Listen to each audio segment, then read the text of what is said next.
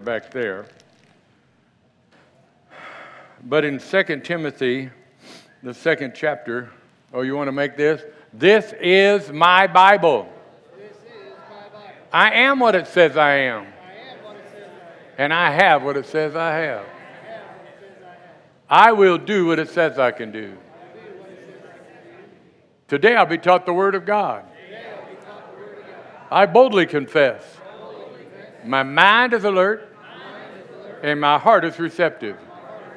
I'm about to receive the incorruptible, indestructible, ever-living seed of the Word of God. And I'll never be the same. Never, never, never. Never be the same. In Jesus' name. 2 Timothy, the 8th. Now I want to just get down to this. I'm going to share a few things with you before you ever get started with my message this morning, just because it's on my heart. It says, but the Word of God cannot be chained. Say, the Word of God cannot be chained. It can't be held down. You can't stop it from going forward. He said, I am willing to endure anything if it will bring salvation and eternal glory in Christ Jesus to those God has chosen. When people come to me about different situations in their life, I don't have a different answer today than I did on another day. I'm not going to one of these days say, if you'll read such and such a book, everything will be all right. This is our book, and He is our Lord. And there's not another solution to that. There are people that chase riches, drugs, power, all kinds of things in this world, but it's not the answer. And how do we know that they do that? Because the Bible says this right here, there's none that seeketh after me, no, not one. When I hear people say, oh man, I was looking for God. No, you were too stupid to look for God. You were looking to find something to make you feel better, but God came along and said, I'm the one. I'm the one. Amen? And so at any rate, and then in the 2 Timothy, the 4th chapter, in the 2nd verse, it says, preach the Word of God, be persistent, whether the time is favorable or not. I hear people saying, this day and age, it's not really favorable to speak up. It may not be favorable, but there's never been a better time to speak up than right now. Did you know that I can talk about any subject without the idea of me attacking somebody? Do you understand that? Like, for instance, the Bible says homosexuality is a sin. That means I can say it's a sin. Amen? Now, I had one guy said, I had a couple pull me back into the office years ago and said, I don't think you should mention abortion and homosexuality and stuff like that. That just rubs people wrong. You're not going to be able to build the church. Well, please understand this. I don't give a rat's behind about that. I'm going to preach the Word. The same people, I said, well, is it okay if I talk about lying and stealing and all the other things the Bible talks about? Well, yeah. So you only want me to preach against some sin, but not all sin. Now, you'll have a time that you can change that if you fire me. But as long as I'm still pastor here, I'm going to preach what the Word of God says. Amen? But it says, preach the Word of God, be persistent, whether the time is favorable or not. Now watch this. There are a lot of people looking not for the Word of God, but for their favorite word. When they come to church, some people come to church saying, I'll feel better if he pats me on my poo-poo and tells everything's going to be all right. Well, some of you need to look at your life and say, you know what? I got saved, but I sure haven't been serving God, as you can get some things turned around. The Word of God helps us with that, doesn't it? The Word of God doesn't condemn me. What does it do? It challenges me and strengthens me. Patiently correct.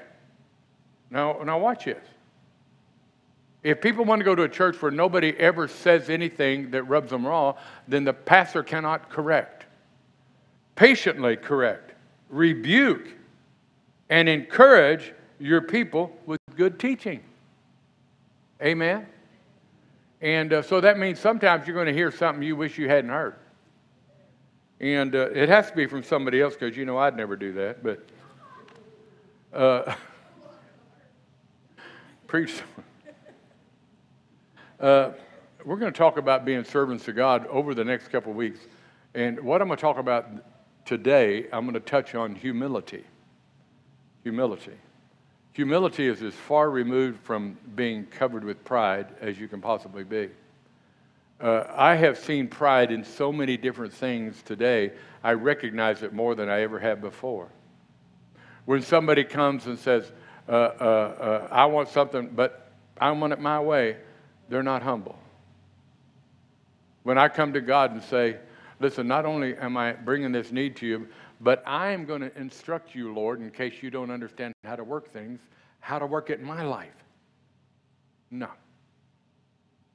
I go to God, and there are times that He, over and over again, He answers my prayer. But listen, when He answers them, did you know even though He does the best thing for me, it's not always the thing that I wanted Him to do?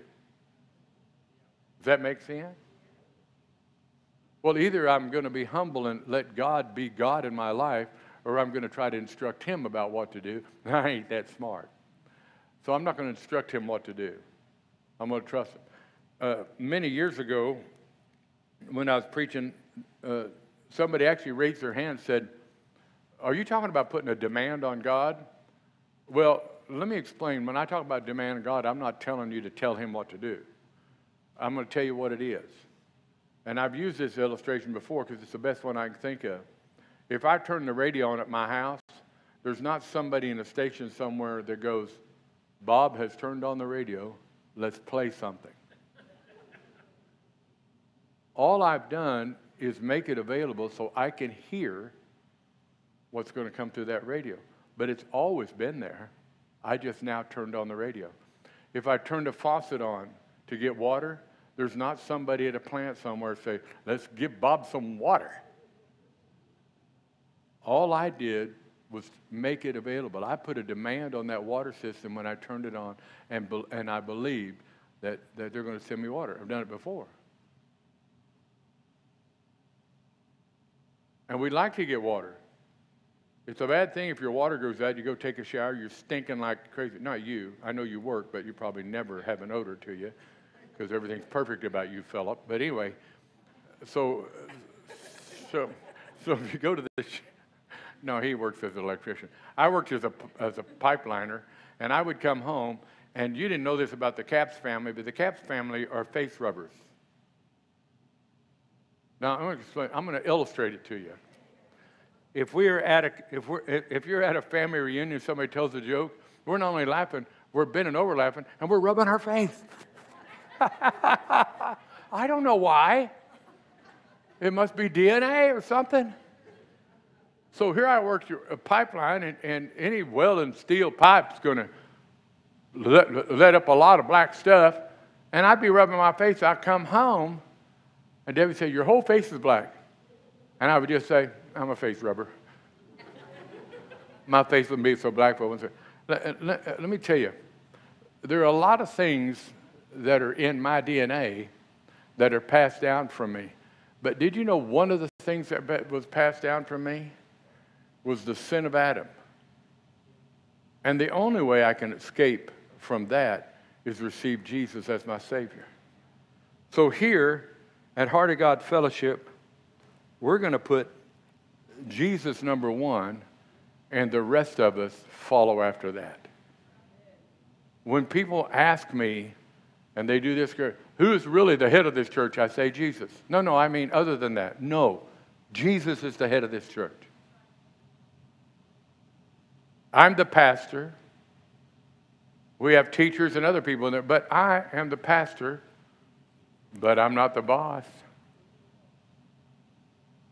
I remember years ago when I found out that I had to pay twice the Social Security of anybody else because they call me self-employed.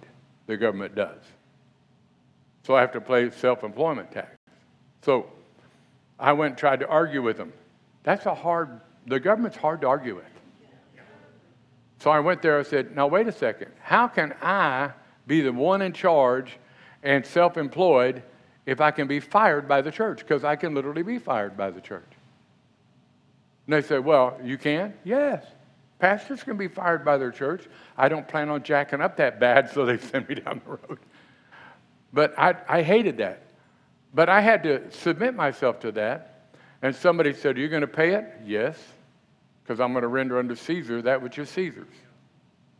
Now, I was very glad of that, because when it came time to draw Social Security, I'm glad I paid something in. But what I'm trying to tell you is that we live our lives, and we live them under the guidance of the Holy Spirit, and the Holy Spirit will never tell you to rebel. It'll never tell you to do things that are contrary to the Word of God. They won't do that. The only time I have a right to say no to something this government says, if what they're telling me to do is contrary to the Word of God. And then we find that same example. I need to get in this sermon today. But anyway, we find this, but God just laid this on my heart. It's okay I share it, right?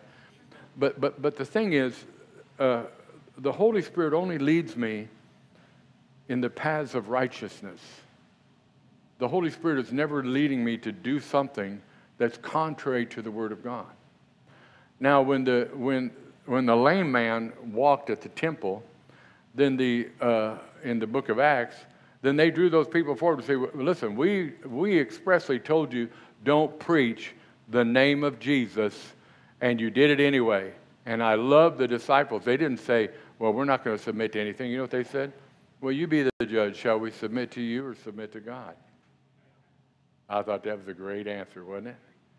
And then they said this, if by chance you think that we healed this man by our power, understand we did it through faith, and faith in the name of Jesus. I still have faith. I still have faith in the name of Jesus. I love you very much. But don't put your faith in human beings. Put your faith in God. Human beings will always fail. God will never fail. I don't know who that was for, but I better get started my sermon now. Amen. We're going to be talking about what it is to be a servant of God. And I'm going to talk about humility, because a lot of people are not very humble in this day and age. I even joke about it. I'll tell Debbie, I said, all I've ever wanted is to have my way all the time. She goes, well, that ain't ever going to happen. I know. But I wanted it. You know what I'm saying? So we're going to start right here in John, the 5th chapter, in the 16th verse. This is where Jesus claims to be the Son of God. So I want you to understand, some people think that humility means that you don't speak truth, or that you're not strong, or that you're weak. Jesus was not weak. He was plenty strong. Even at the crucifixion, he said he could have called down a legion of angels to rescue him. No, he did what the Father told him. So the Jewish leaders began harassing Jesus for breaking the Sabbath rules, but Jesus replied, my Father never stops working, so why should I? So the Jewish leaders tried all the more to kill him. You mean the answer that they had for him serving his heavenly Father was they're going to kill him? Now he's claiming what? That God is his Father. He's claimed that he and the Father are one, and this really hacks him off. And so now, all the more they want to kill him. Let me give you this right now. Jesus was the most humble man that ever walked on the earth, and he was crucified. And he always told the truth. Humility does not mean that everything's going to go your way. And it doesn't mean that people aren't going to persecute you. You can be humble. You can be strong. You don't have to be the loudest. Are you ready for, how many people would say, anything God wants me to do, I'm going to do? Because that is a massive statement to take on. Anything God wants me to do, that's what I'm going to do. Whatever God wants me to do, I'm going to do it. I'm not going to think what are the pros and cons. If Jesus went like this, I don't mind going to the cross, Father, but I don't want any pain. Well, he couldn't have done it, could he? He experienced horrible pain. He was a humble man that submitted himself to the work and the word that his Heavenly Father gave him. This is a lesson for us. We need to do the same thing. I don't want Heart of God Fellowship to be Bob Kaps' church. I don't want Heart of God Fellowship be the thing that spreads all over the place. I want Jesus to be lifted up, and I want the will of Jesus to be done in this church. Amen? Hallelujah. Speak truth. Servants of God, speak truth. Don't think you need to back off of it. When people are challenging you on a particular subject, come forward and say what you know to be the truth from the Word of God, not your opinion. Opinion are like armpits. Everybody's got a couple and they stink. Oh, I cleaned that up a lot, didn't I? So the Jewish leaders tried all the more to kill him. In addition to disobeying the Sabbath rules, he had spoken of God as his Father, thereby making himself equal with God. He was accused, crucified, and all he did was speak the truth. Because he had your well-being in mind, my well-being in mind.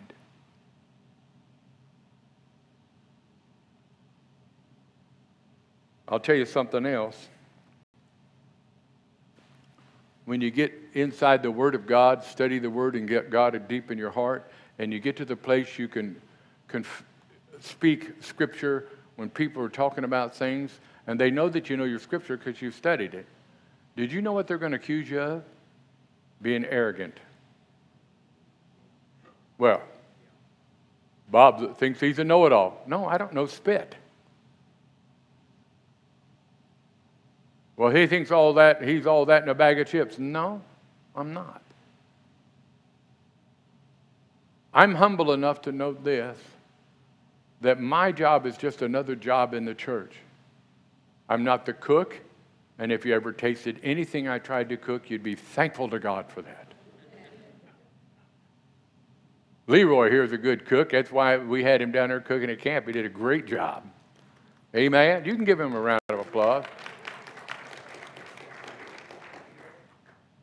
Jesus was humble, and he spoke truth, and so he was killed. I want you to know, if you're going to be a servant of God, you're going to speak the things that God tells you to speak. Not the things that are popular. What are you willing to change? What are you willing to give up to call yourself truly a servant of God? Even in the churches today, people say, I want to help. Here's where I'll help. How about helping where we need help? Be a servant. Amen? There are 6 traits of humility, and I'm going to go through them. 1 Corinthians 1, 26 through 31. If you're going to be a humble servant of God, can I tell you this? You're going to give God the credit for all the things. Remember, dear brothers and sisters, that few of you were wise in world's eyes or popular or wealthy when God called you. Next scripture. Instead, God chose those things in the world considers foolish in order to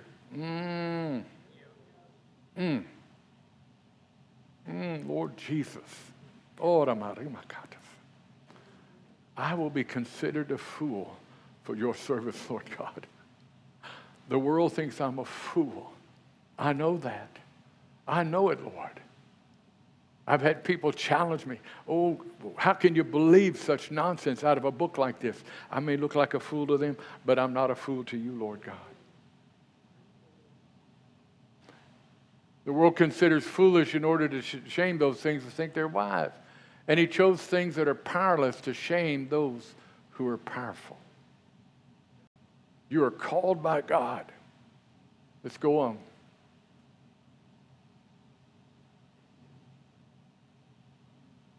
God chose things despised by the world, things counted as nothing at all. I had a man years ago, I said, I feel like I'm nothing. I said, you're in the proper place.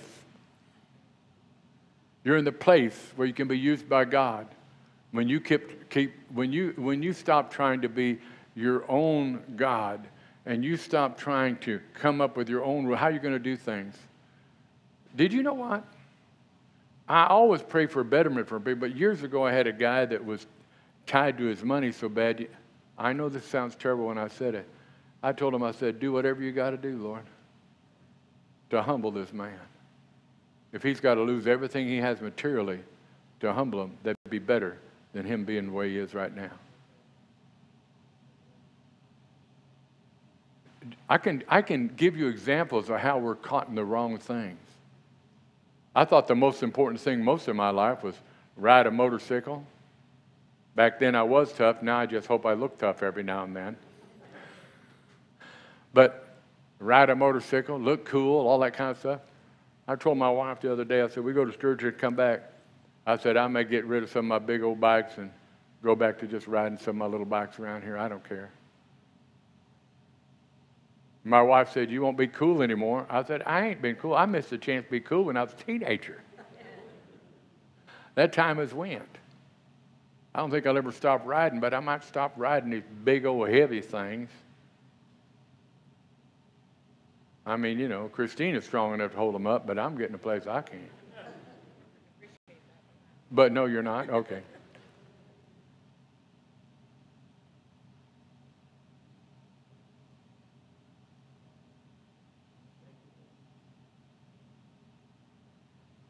We're going all the way to verse 31, aren't we? God chose those things that I just read that. Despised by the world, things counted as nothing at all, and used them to nothing what the world considers important. What the world considers important, I don't care about, do you? As a result, no one can ever boast in the presence of God. Salvation is by grace so that we won't boast about it. And I'm glad he wrote that, because we really would. You going to heaven? Yeah, you've seen how good I am?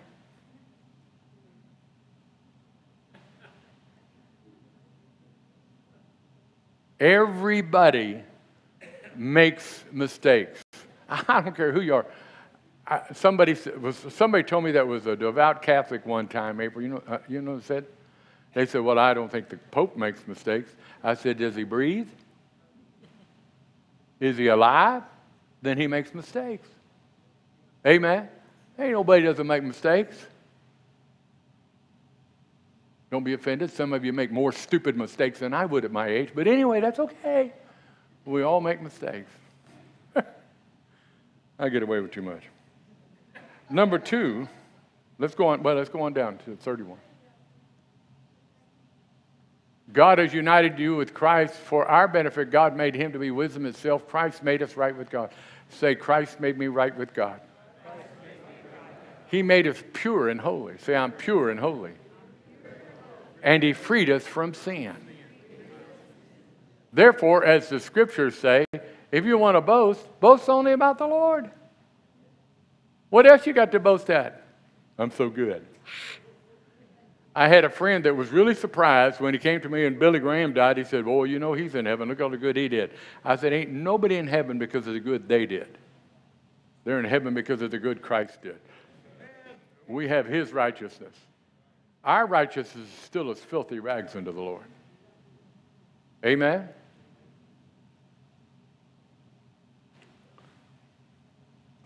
Kenny Potter, mighty man of God. Good to see you, brother.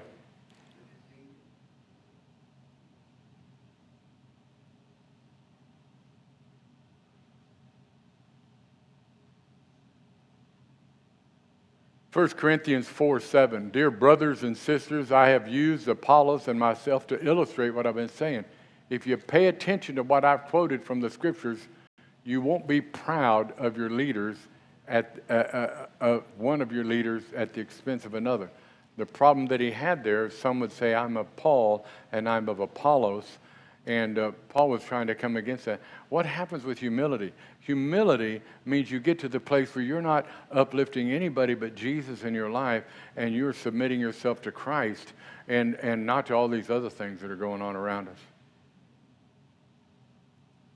I've even changed some of the things I do. People say, I heard you're a biker. I'm a Christian. Heard you're a pastor. I'm a Christian. I heard you're a father. Yes, I'm a Christian. I value my relationship with Christ above every other thing in this world. I don't own anything I wouldn't get rid of. There's nothing that I'm doing I wouldn't stop. When the Lord tells me, I'm just telling you, when we say God is number one, we need to mean God is number one. He doesn't come second in anything in your life, period. Amen?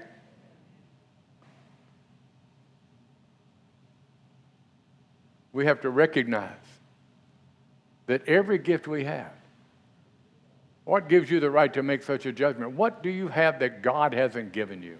Huh. Is that a good question? And if everything you have is from God, why boast as though it were not a gift?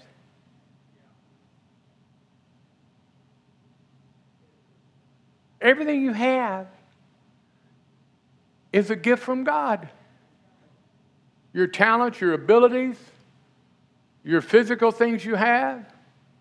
Don't start boasting. If somebody comes up and says, boy, that's really nice this or that, don't go, I know. I'm the man.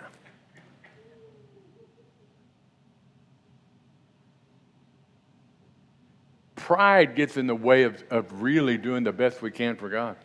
It really does. You know, when people go like this, they'll say, man, I've just been mad about this, upset about that. Well, welcome to humanity. But now what? Have you went in this position? I'm going to tell you this. And I've had people that have come to visit with me, and they'll say, well, why are we doing that? And I had to do it. The Holy Ghost told me to do it. I said, no, we're not going to stand here or sit here in this chair. We're going to get our knees, and we're going to humble ourselves before the Lord. And we'll recognize that He's God, and we're not. And I don't know how to explain it. I'm going to use April as an example. Come here. I can tell April, I love you, and you're God's best. When she's going through something, if I really have an impact on her, you know what I'm going to say? Let's kneel right here. And we'll kneel together. Does this make sense? No, I want you to get this. When I'm in the place in my life where I think I can work things out, I'm in a dangerous position. I can't work it out. I'm not smart enough to work it out. That makes sense? Here, I'm going to pray with you right now. We don't care if everybody's else here, do we? Say, dear Lord Jesus, you know the problems I have in my life. Say it. I can't fix them, God. I need your power in my life. I need you to straighten my life out. I can't do it. I make wrong decisions, and I'm tired of it. Bless me now with your presence in a mighty, mighty way. Help me, Lord. In Jesus' name, I proclaim, Jesus, you are my boss. You're my lover. You're my friend. Thank you, Jesus, for helping me. Amen.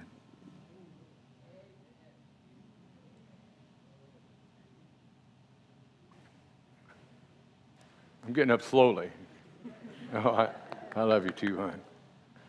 When we're going through things, I'm just trying to give an example here. When you're going through things, don't give people these little pat answers that you have. You don't always have the answer to everything. You can't tell them, well, you need, and I've had people do this. Well, you need to sell your car. You need to do this. You got to do that. You got to buy your house. They give all the, you know what? I went to a conference one time, and the guy stood up, called himself a prophet, and he went like this. I'm not kidding. Those people who know me a long time have heard this before. He stood up and he said, looked at me and pointed, your name shall be Andrew. I said, no, my name's Bob. Your name shall be Andrew. I said, you may think you're hearing from God, but I'm Bob. I'm Bob Kaps. And when I was listening to him, I knew he was trying to pull something, you know what I mean? And I recognized it. And my wife, when we first walked in with my wife was very sensitive to the work of the Spirit. And when we first walked in, she goes, "That guy's not right." I said, "You haven't even heard him yet." But she was right. He was off in left field. We need to get back to doing what God... Don't be afraid to be humble and sensitive to the move of God, to grab a hold of somebody rather than just preach at them. Don't preach at them. Say, "Listen, I don't know everything, but I know God does." And get down on your knees and humble yourself before the Lord and be an example of that. Amen?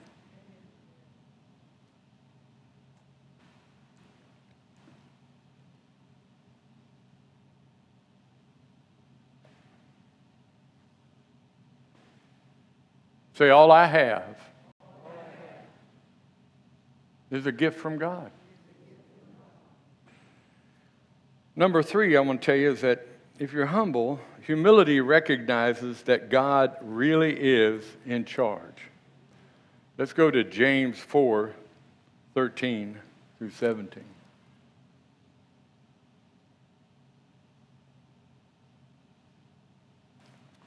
God really is in charge. Now we're going to start out this thing right here. It starts telling you about people who decide, "I'm going to go do this, I'm going to go do that." But watch.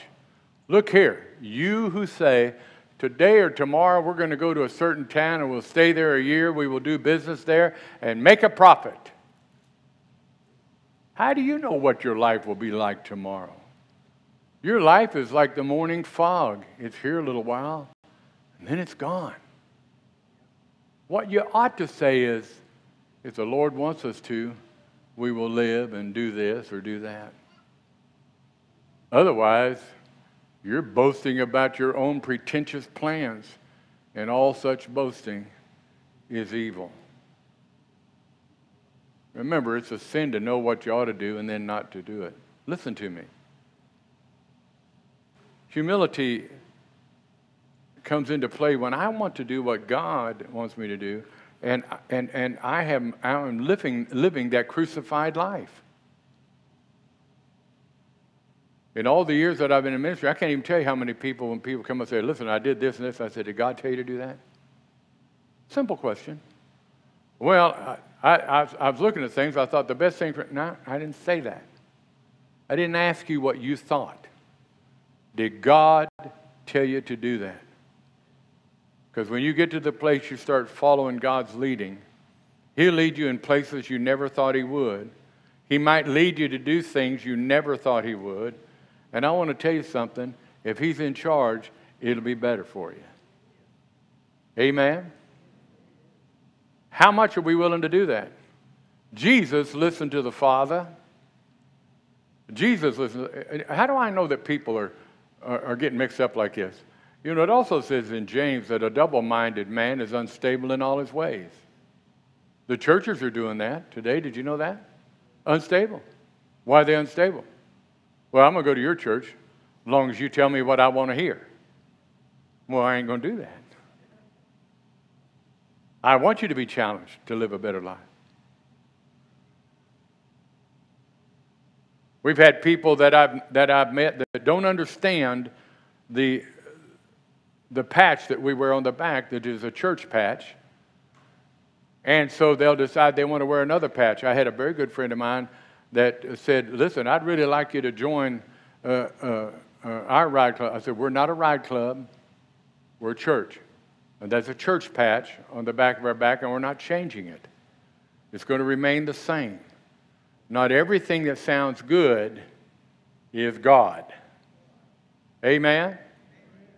I talked to a guy the other day that told me, he said, "Well, we started wearing a patch, and we designed our own patch, all that kind of stuff." So I said, "Did you go down to the Forest Arrows and Gooses and get it okay?" "Why would I do that? I don't care what they think." "Well, then you're in trouble." So we went down there and got an okay. You know what I loved about it? They said, "We know what you do, Bob. We're not worried about you." Then he asked me one question, will you police your own group? Yes, it's a church. We'll police our own group. We pulled a couple of patches over the years when people quit acting like they know God and start doing their own thing. Amen?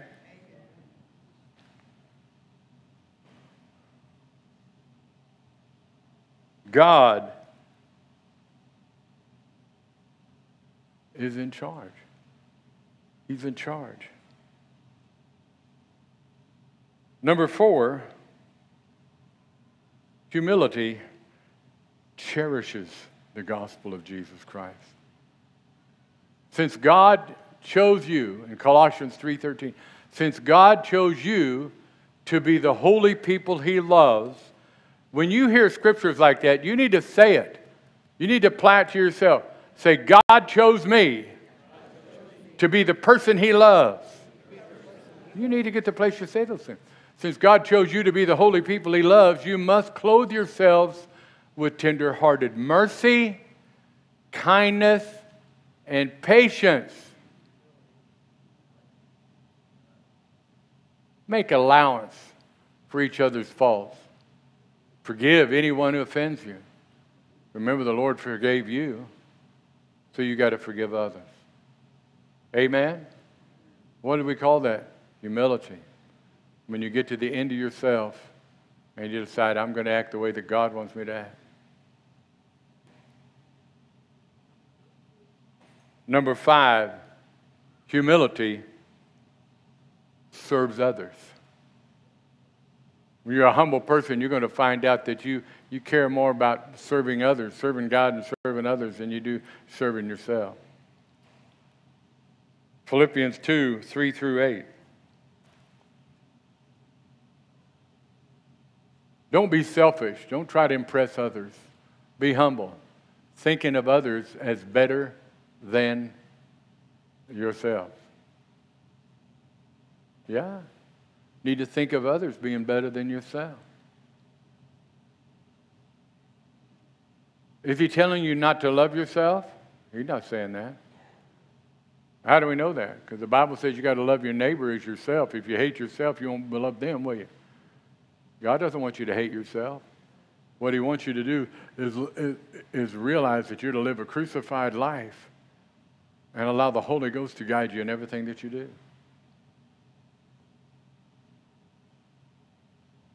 In August, I'll be going up to Sturgis.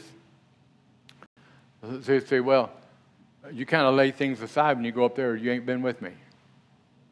I will tell you this, I had to change the way I was handling that for a while, because it used to be we'd go up there, we'd camp out, I'd leave Debbie at the campground, I'd go on the streets of Sturgis at night, handing out tracts and ministering to people. One day I got back, she goes, do me a favor and quit calling this vacation if you're going to leave me every night. So I made her a deal. I said, we'll never go to Sturgis and make it a ministry function. We'll primarily make it vacation. And I'll get plenty of opportunities to talk to people anyway. You know why? I rattle off all the time. Yeah. Don't look out for only your own interest, but take an interest in others too. You must have the same attitude that Christ Jesus had. Though he was God, he did not think of equality with God as something to cling to. Instead, he gave up his divine privileges. He took the humble position of a slave, was born as a human being. When he appeared in human form, he humbled himself in obedience to God and died a criminal's death on a cross. Look at our Lord. Look at our Lord. Look at him.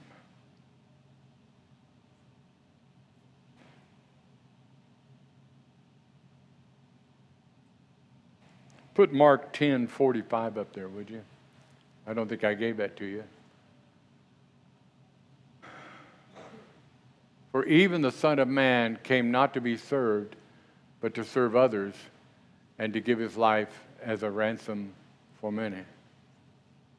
We're going to be talking about the church in the next few weeks here. This is probably one of the biggest things you'll ever do to allow God to do this inside of you that will impact the people around you. Because people don't care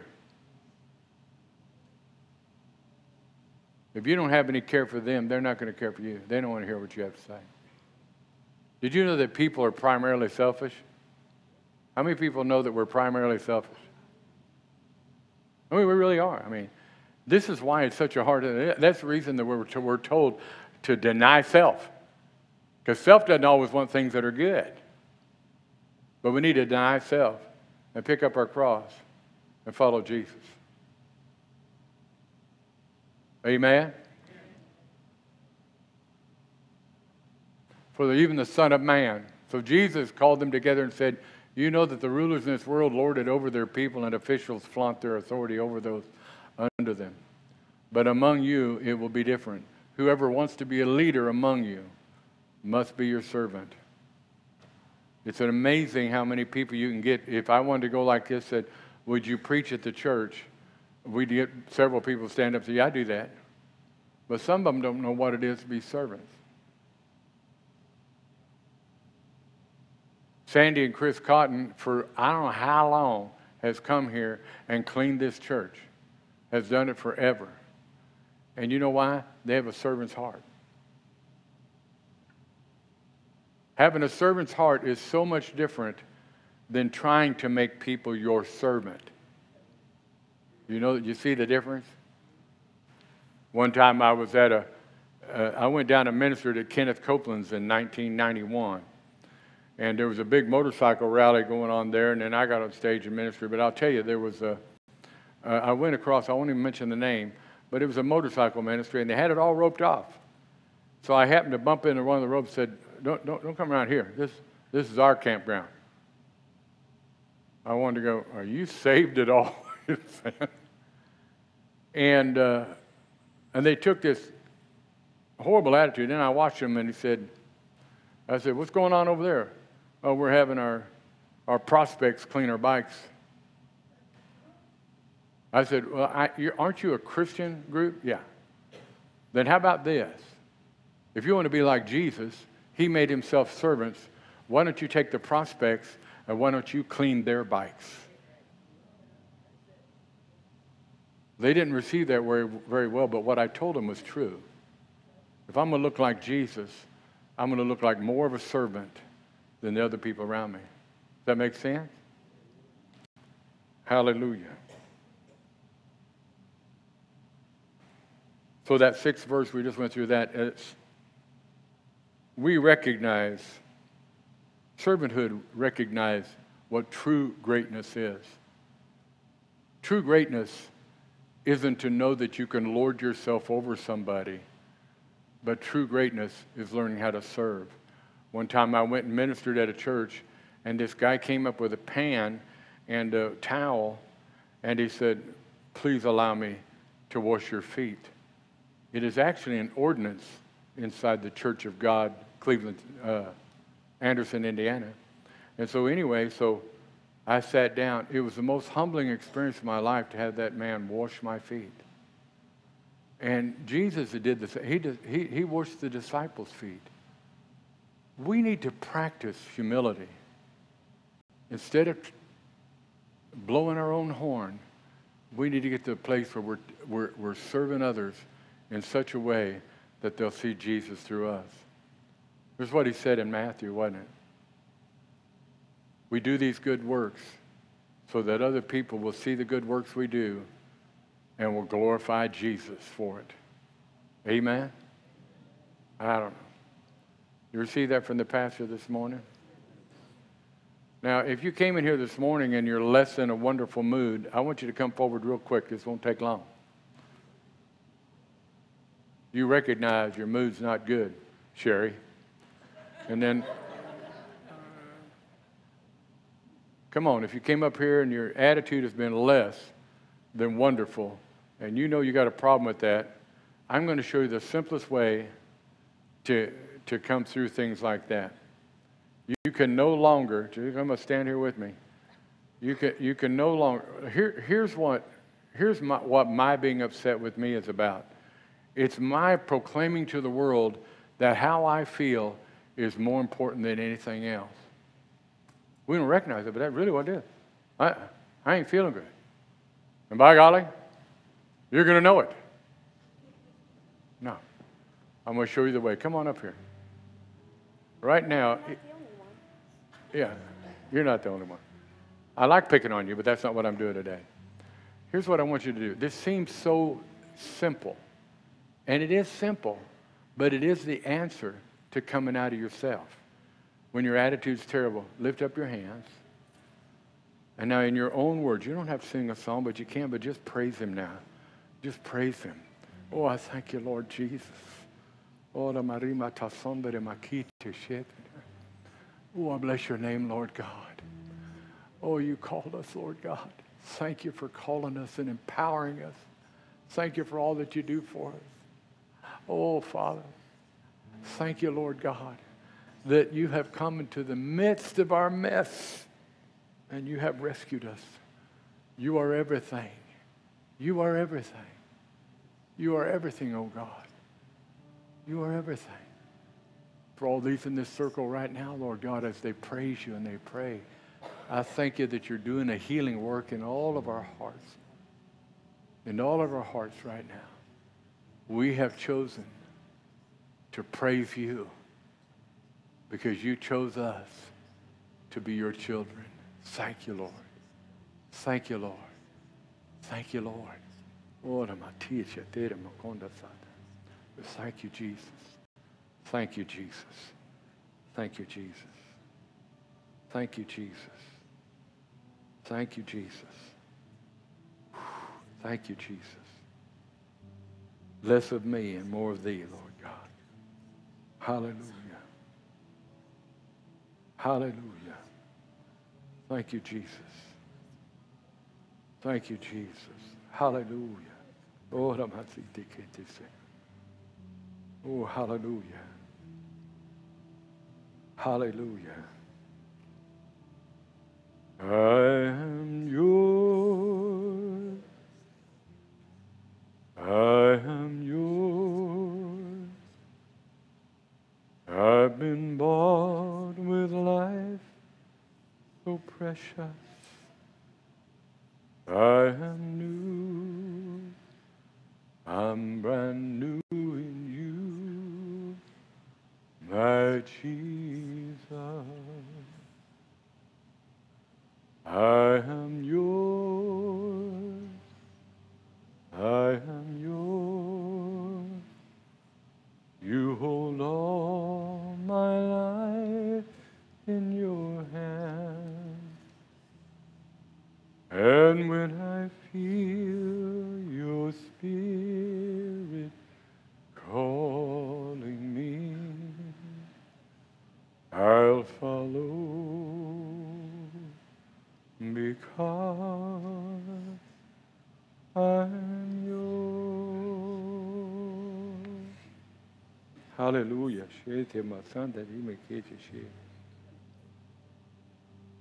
Hallelujah. Thank you, Jesus. Thank you, Jesus.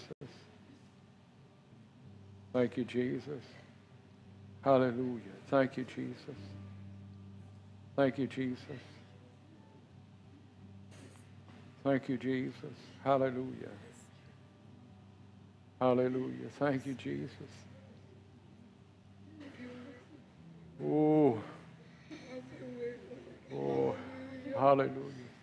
Hallelujah. Hallelujah. Hallelujah. Have your way, Hallelujah. Jesus. Hallelujah. Have your way, mighty God. Hallelujah. Pour out of your spirit, God. Hallelujah.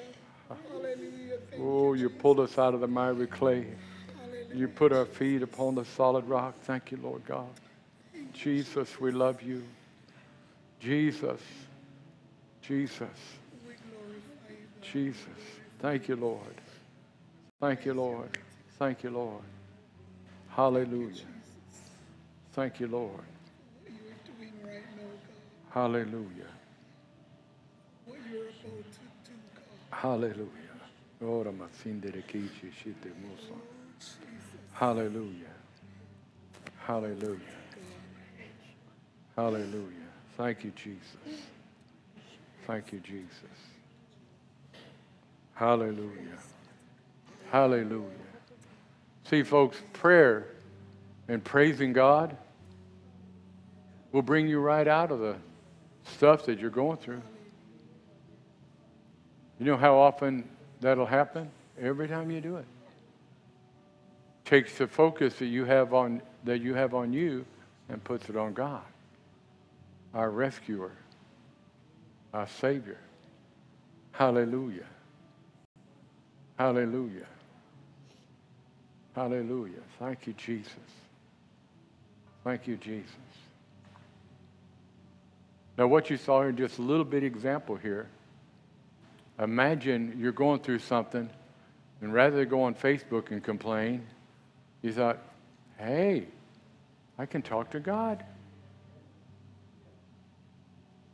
And 2 or 3 are gathered in my name, Jesus said, there I am also, that if you agree on touching any one thing, you can have it from the Father in heaven. Amen. Say, I am the church, the living body of Jesus Christ. Amen. Amen. You received that from the pastor this morning?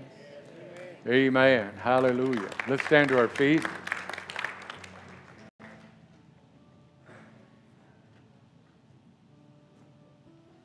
I lay that Bible down, then I go searching for it, see?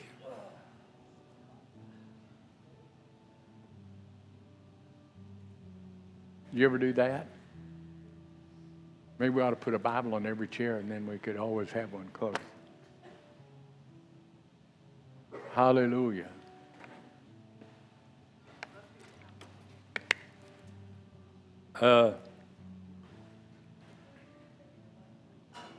Yeah, you got it on your phone, don't you? You know, I'm going to lift up Lindsay Perkins. Man, she makes a cake like you wouldn't believe. She made me a cake for my birthday, which I couldn't eat all of it because there's a lot of sweet, but it was absolutely wonderful. If you need any baked goods like that, I mean, you just make cakes, though. You don't make breads and stuff, do you? You can? We'll see her. Make her busy.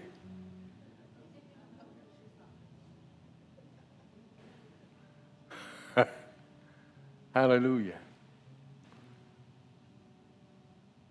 Did you sense the presence of the Holy Spirit here this morning?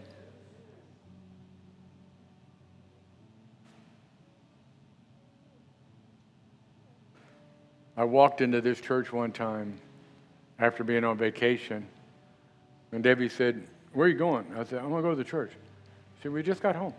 I know, but I want to go to my church. And that particular time, it didn't happen every time, but that particular time, I walked down this aisle, and I just fell on my face before God and started talking to him and worshiping him. Can I tell you, there's no sweeter presence than the presence of God. Amen. Hallelujah. Now, we're going to take communion together.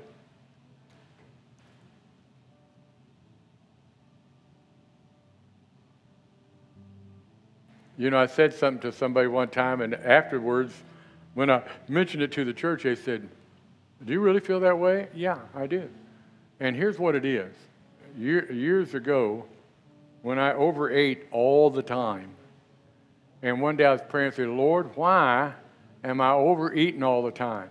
And the answer from the Lord is not one I wanted. He said, because when it comes to food, food is more important to you than me. When the Lord told me that, I realized that I knew what I was doing wrong, but I was doing it because I wanted it. That's what we're talking about, dying to self. Hallelujah.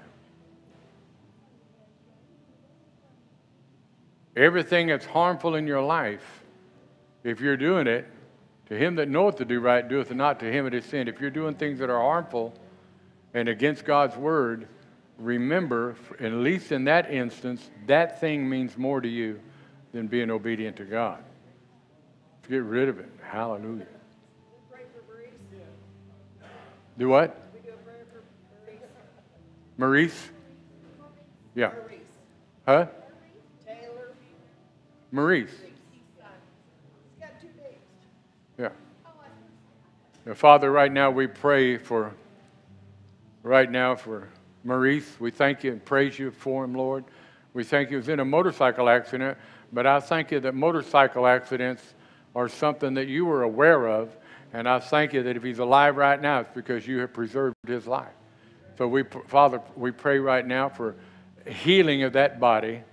We thank you that you guide the doctors and nurses and all that, but after they've done everything, the only way somebody can be healed is if you're involved. So we thank you for the healing of that body right now. In Jesus' name, amen. When we first heard about it, Leroy was sitting across from me. I said, well, that's it. I guess we got to quit riding motorcycles. He said, no, we won't. I said, okay. We're not stopping that, are we? No. Now, if everybody had a W like yours, it gets out of things, don't it? Gets out of the way.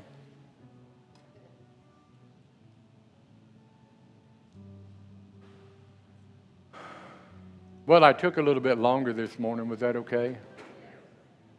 Preach all day long and I'll stay here and listen to you. Oh, that's sweet. Hallelujah. Hallelujah. Now, would you guys ride with me no matter what I rode? If I started riding my dad's old Beamer around or something like that, to be okay. As long as it's not a Honda, listen to them. What are we going to do with these people? Yeah, thank you. I appreciate that. I got on my dad's 750 one time, was riding it. The guy said, Pastor, you look like you're picking on it. No, I said, you're looking at a man that's crossed the country on a Vespa motor scooter when I was 15. So somebody said, how did you do that? I said, what is it you can't do when you're 15? I ain't doing it now. I love you, Lord Jesus.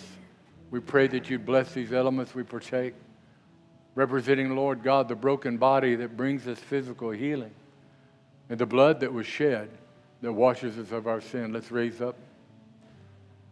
Thank you, Jesus, for your broken body. It is for my healing, my spouse's healing, my children's healing. Thank you that by your stripes, by the beatings you bore, by the lashes which fell on your back, we are completely healed. I believe and I receive.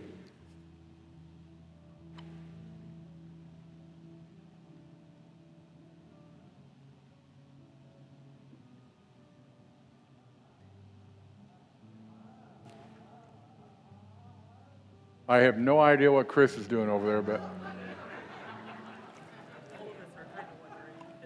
let's raise the cup. Thank you, Jesus, for the new covenant cut in your blood. Your blood has brought me forgiveness. Wash me from every sin. I thank you that your blood has made me righteous. And as I drink, I celebrate and partake of the inheritance of the righteous, which is preservation, healing, wholeness, and prosperity. Thank you, Jesus.